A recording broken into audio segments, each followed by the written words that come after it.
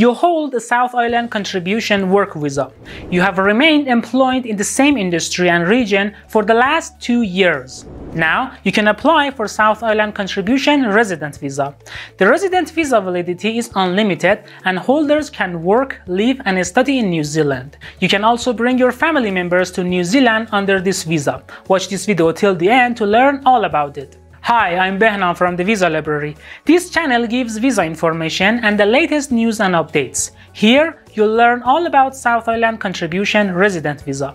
Before I begin, subscribe to this channel and hit the bell. You mustn't miss any updates. Also, my colleagues have prepared a free cheat sheet that you can download from the link in the description. It's helpful and holds necessary information along the way. Now, let's begin. Let me ask you this. Who can apply for a South Island Contribution Resident Visa?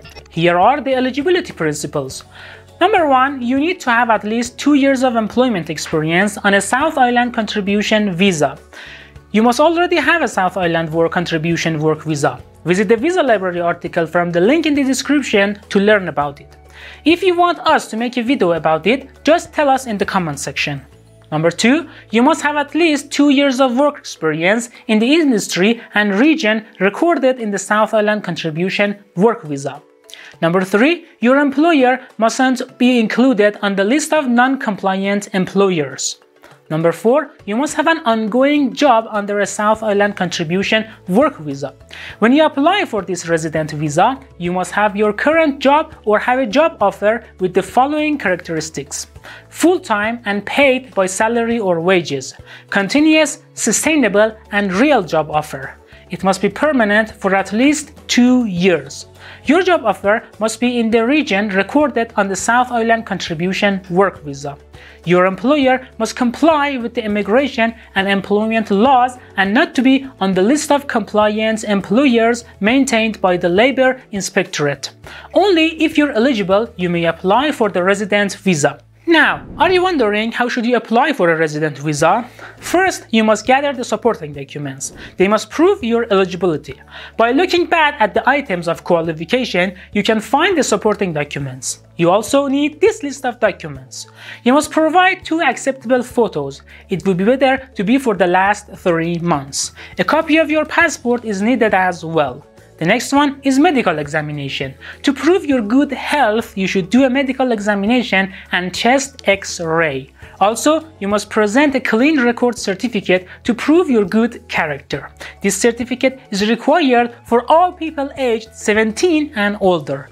To receive this certificate, you must refer to your country of citizenship or the country where you have been for a year or more during the last 10 years. Also, you must complete the paper application form. You can download it from the link in the description. Then, you must submit the application and the supporting documents to the New Zealand immigration officials.